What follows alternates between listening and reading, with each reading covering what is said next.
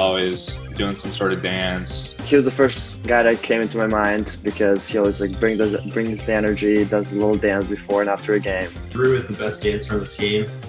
He doesn't dance too often.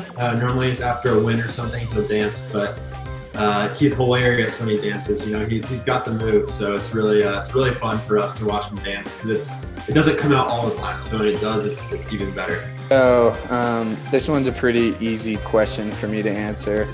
Dang Kerr, DDK, that guy right out of North London. DD is just the smoothest guy around. He'll walk into the locker room, got his scarf on, he'll hear the music, and he just starts bumping. So, you know, DD's definitely got the best dance moves for me. He got a great taste in music. He's just smooth with the moves. I got nothing else to say.